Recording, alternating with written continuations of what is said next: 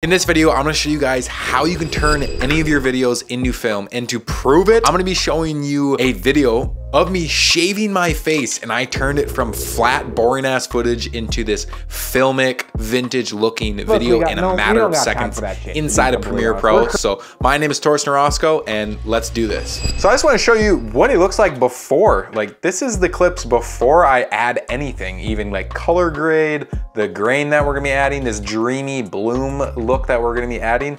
And now here is the after. Like, look how good this looks, man. This straight up looks like film or a vintage shot that's super colorful, has that nice like bloomy type, so it's not too digital, but it's also extremely clean and looks extremely well. I love the way that this turned out and looked. It's just super vibrant also. And it's super simple on how I did all of this. So the most obvious part first is turning your S-Log footage into Rec 709, and that's super easy with conversion LUTs. I'll leave the free conversion LUTs I got from Sony directly in the link in the description where you guys can go download that. It's basically turning it, like I said, from Rec 709 from S-Log 3 into Rec 709. So if you just come into Import LUT, this should be the LUT or whatever one you download. I use Klein 2, so I'm just gonna grab this one. And now this is what the footage looks like on converted from S-Log 3 to Rec 709. And then what we like to do is, obviously you need to color grade this. That's really when it's gonna just tie everything together.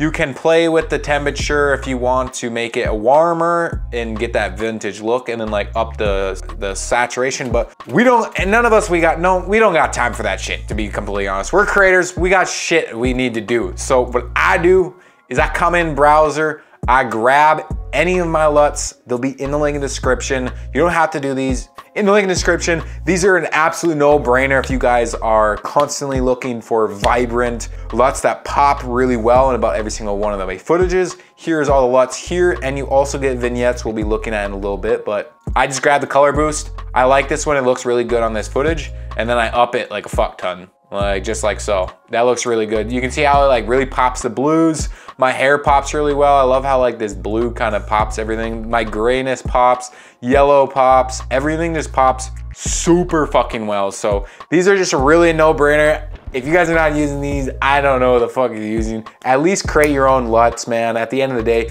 you just need some LUTs that work for you. And then the next thing I added is, obviously when you're trying to create this filmic look, you need film grain. It's kind of in what filmic means, is you need a lot of film grain. So you can just search up noise, N-O-I-S, noise. Come over to noise and grain, drag and drop that onto your layer. Make sure to turn off use color noise, because if you up this, it just looks weird, and in film usually there's no color noise, so turn that off. And 21 is a lot. I mean, as I play this, like, holy moly, that's way too much. I like to go around 3% to 5%. Let's look at 3. It's like noticeable, but not too like crazy, you know? Maybe 5%, let's look at 5. I like to be kind of heavy, but also not too heavy where it goes over my face and everything.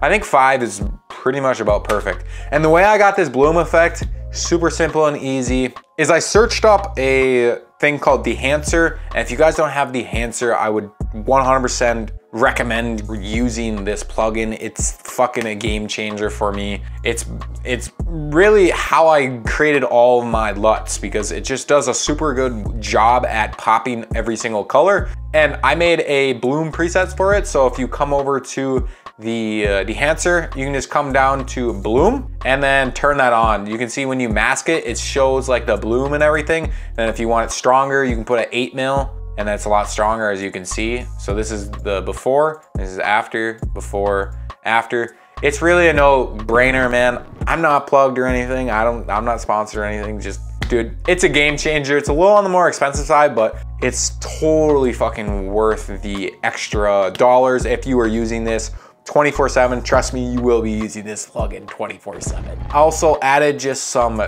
quick tweaks to the Dehancer to make this all a little better. And then the last thing I added to this footage was a vignette. You can go into the adjustment layer, come into the loom entry, and come down to the vignette and then make your own. So like, that's actually pretty dope, to be honest. That's a pretty good vignette, not gonna lie.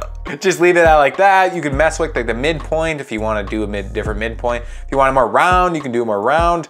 or not as round. You can have it like really far out, but just have like the edges. It's totally up to you, but I always just come over, grab one of my vignettes. If I don't like that one, I go to the next one. If I don't like that one, I go to the next one. If I don't like that one, I go to the next one. There's 16 vignettes in here, plus you get all those LUTs. So it's really just a no-brainer pack, to be completely fucking honest with you guys. I use this each and every single day. Cuts all of my time in half. Same with a bunch of other creators. So if you want to learn more about how to get this film look and actually shoot it, go click this video right over here. It'll teach you exactly how to do that. Peace.